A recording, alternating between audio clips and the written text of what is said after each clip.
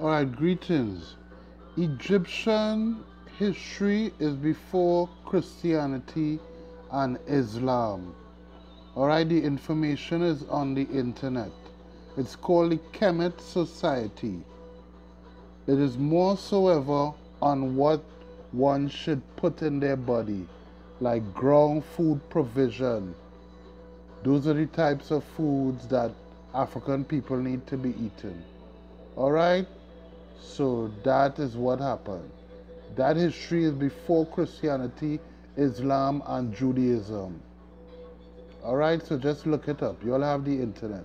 Everything is on the internet. Just ask a question. Peace. DJ Barry Ross.